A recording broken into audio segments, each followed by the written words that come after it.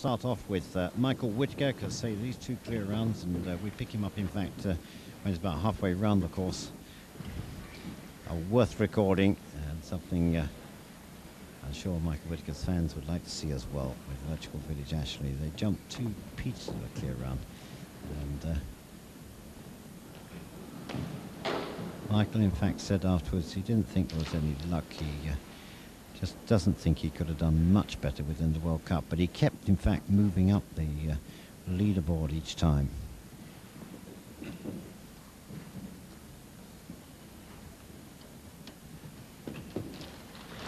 And that was the last fence of this round B. 9 fences, 11 jumping effort.